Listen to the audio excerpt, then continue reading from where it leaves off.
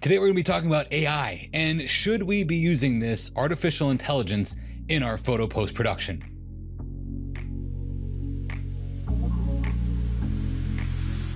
Hello, Blake Rudis here with F64Academy.com and F64Elite.com, where we learn how to master Photoshop to make better photographs. This is Photoshop for photographers. Hence, I did not say this is artificial intelligence for photographers. Today's topic is going to be AI, and should we be using AI in our photo post-production? Now, before I begin, I want to tell you two things. One, I used to do some work with one of these companies that is making AI now. The second thing is I do not get paid by Adobe whatsoever for anything that I produce. So before you think that I'm producing this because I tout Adobe stuff, I don't even know if they know who I am or know who my name is, okay? Never had any contact with them, nor have I ever made a penny from Adobe. So this is not a Photoshop ploy to get you to jump on Photoshop and not use AI. But I do want to talk about artificial intelligence in the photo post-production space. And the reason why is because many people have been asking me what my thoughts are on that via email and my live events and many other places, because it's been a new buzzword coming out now because two different companies are spouting the term AI after two of their very important brands. So whether you use AI is completely up to you. Really, it is. I don't care if you use AI or not, but I'm going to give you three things that you should think about, three things that you should ponder before you ever consider buying any piece of AI software. Okay.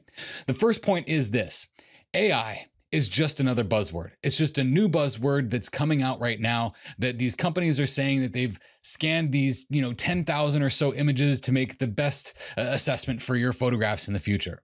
It's basically this: there's always going to be the next best thing. And just when you thought a software company could make the best product they're going to make, they're always going to have to come up with something that's going to come over the top, right? Otherwise, there'd be no need for them to continue producing the software. So my personal opinion is this term AI that's being put before or after any software brand at this point is really just a buzzword to get you to think that this is the way of the future. Is AI the way of the future?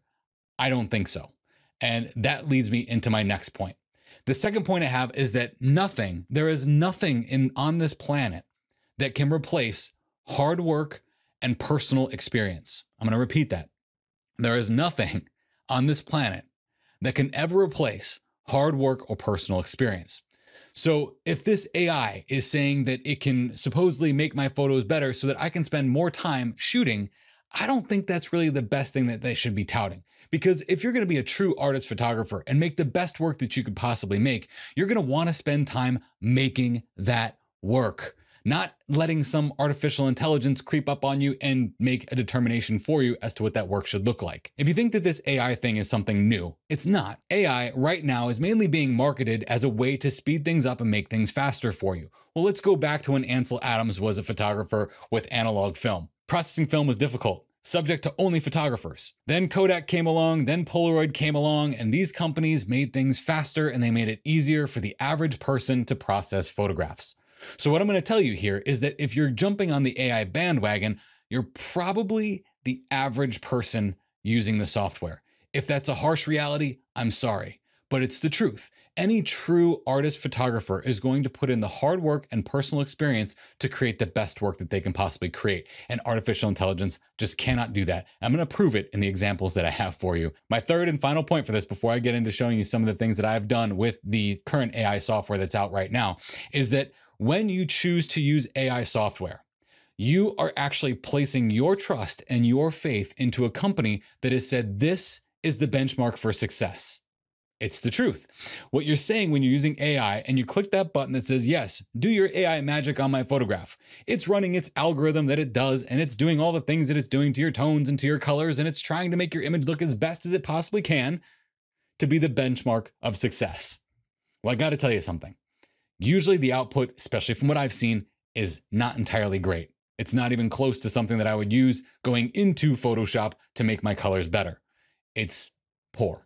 Okay, that's what the quality that I've seen at this point, both in the ads that I've seen and in my personal experience using this AI software. The most critical point I have for you here, though, is that when you place your faith in another company for the benchmark for success, you're basically saying that I only want to succeed with my photograph. I don't want to fail.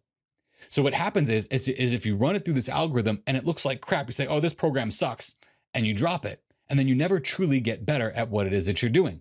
I've noticed that I don't learn anything from my successes. What I learn from my successes actually is the inspiration to keep going forward. But what I learn the most from are my failures. When I'm in Photoshop and I'm crafting my images and I'm doing all the work that I need to do to make that thing beautiful and perfect, and I come back and look at it 2 hours later and say, man, you did a number on this one, Blake.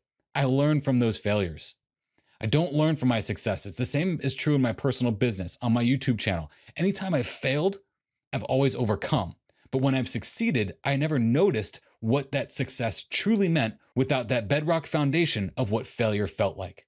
So let's just put it this way. Let's say you're new to photography and you get this AI stuff. You install it on your computer, you grab your photos, you bring them in and you run it through this AI. You say, wow, that's what photography is supposed to look like? I hope not. I hope not. But unfortunately, that's what's going to happen with this AI stuff. New photographers are going to be coming in here saying, oh, I can get out and shoot more because that's what these people said I could do with this stuff. They're going to process their images in horrible ways and not be producing true successful pieces of artwork.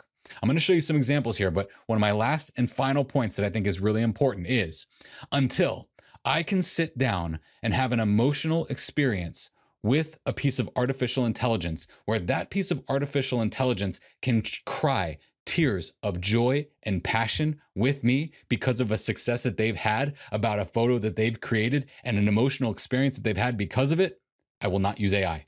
Period.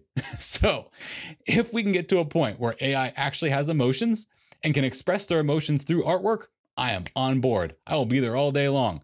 Until then, I don't even think it's a good starting point. And here's why. So this image that you're seeing right here is a portfolio piece of mine. One of my favorite portfolio pieces that I have. I took the original raw file and ran it right through the AI processing, and this was my result. Now, what you'll see in my example is that I've taken a lot of time to simplify my tones and my colors to make it an experience, one that makes you feel the colors of this forest with this waterfall dripping through it. What we have right here is a vomit mess of color. Here's another portfolio image of mine from Badlands National Park, South Dakota. I loved this experience here. Gorgeous experience. I will tell you that the original raw file did not have these types of colors in it. I had to exploit those colors to find those colors and to fine tune and craft those colors. I brought that original raw file into this AI software and this was the output. This is not the benchmark for success, folks, okay? Now I did even try to experiment with the sliders and the adjustments to make this a good piece in that proprietary software all by itself, and it just couldn't do it. It couldn't create the experience that I created, and I created alone through my personal experience. This last and final image I'm going to share with you is a very simple image from Chicago, taken from the top of one of the buildings during their Open House Chicago event, looking towards the lighthouse on the lake. Love the simplicity of this piece and the way that the colors just beautifully kind of interweave throughout the image. This is what AI did when I gave it the original raw file. It just doesn't do the colors justice the way I do the colors justice because I inserted my mood and my emotion into this image in a way that AI can't. Does that mean that you can't use AI as a starting point? I'd say maybe you could, maybe, but you'd have to do a lot of work in order to make it better in Photoshop to get pieces like this, portfolio-worthy pieces like this. It would take a lot of work, a lot of chasing your tail, essentially, trying to reverse some of the bad color cast that you get in some of these images that are produced from this AI software. In closing, there is no substitute for hard work and experience, okay? There's no push button solution for anything. What I would suggest as a solution is to learn the hard way, put the hard work in, and you will be much happier and you will actually be able to produce successful pieces even through your failures. I can teach you all that stuff. Just stick around here and subscribe.